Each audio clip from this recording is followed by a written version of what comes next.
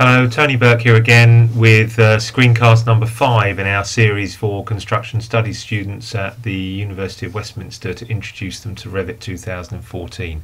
This is actually a very brief screencast because all we're going to do in this one is install our ground floor.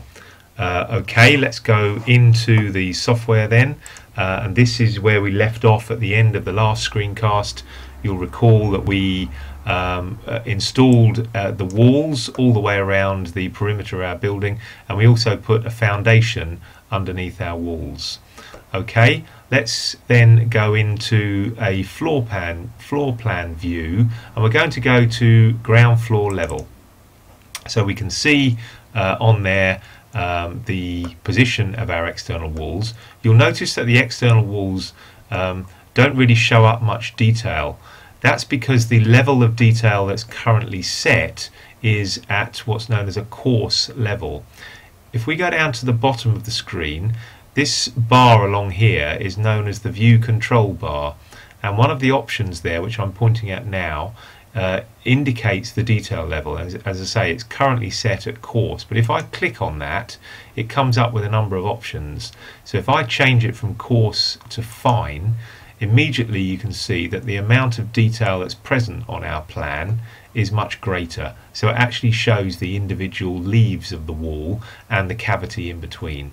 So let's leave it at that for the moment. We're now going to add in our ground floor. So in order to do that, we go up to the architecture tab on the ribbon at the top. We select floor. That takes us into a whole new range of options in our properties palette. Currently it's set as a beam and block suspended ground floor, but if we click on that down arrow there, we can see what the other options are. There are 4 options there. I want a ground bearing concrete slab with insulation over, so let's click on that.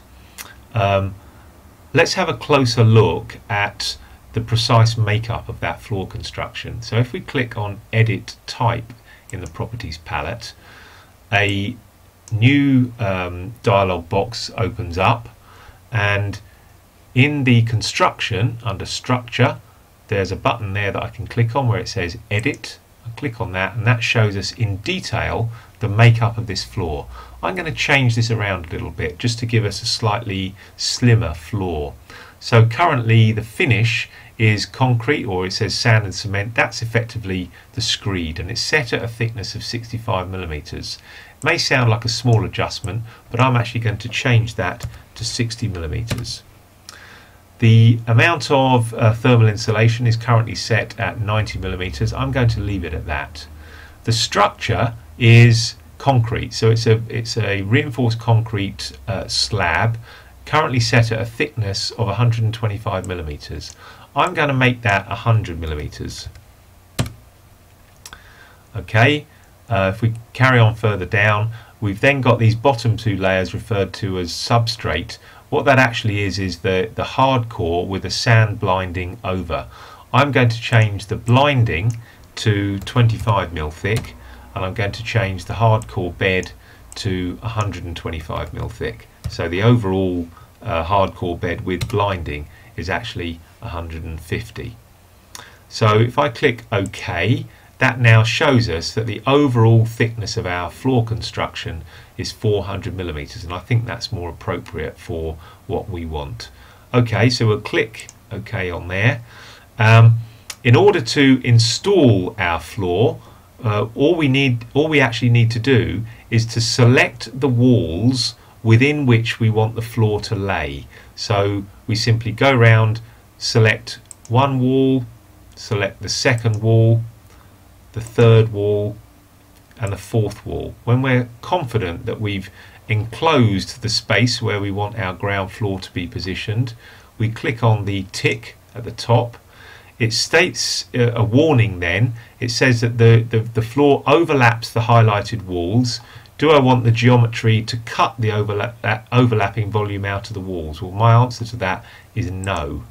So the blue area there represents the floor slab which we've just installed, but of course on plan we can't actually see a lot, and even if we look on the 3D view we can see that the floor is actually there in blue, even looking at it from the underside, but we can't actually see how it relates to the walls.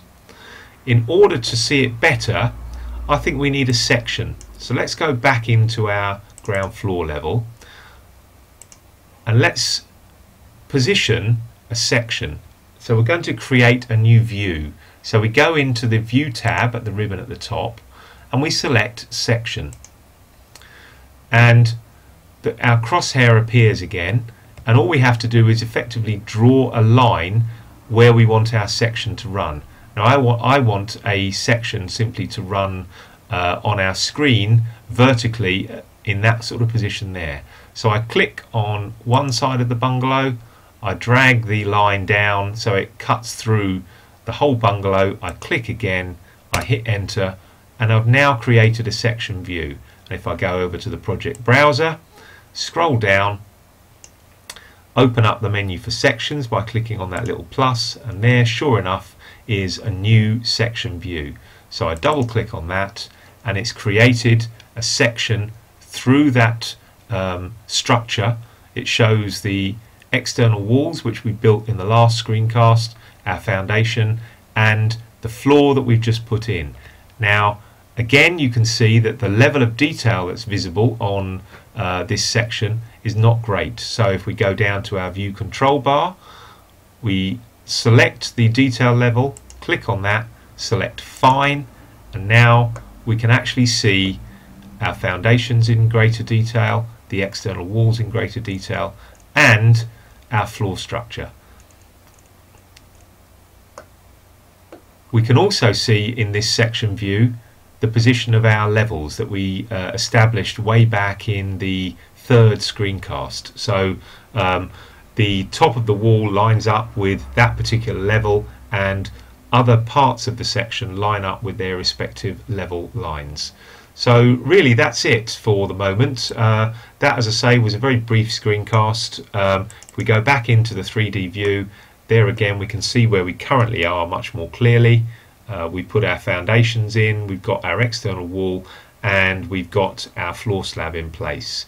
So now we're ready in the next screencast to start adding in some detail within the building itself. But for the moment,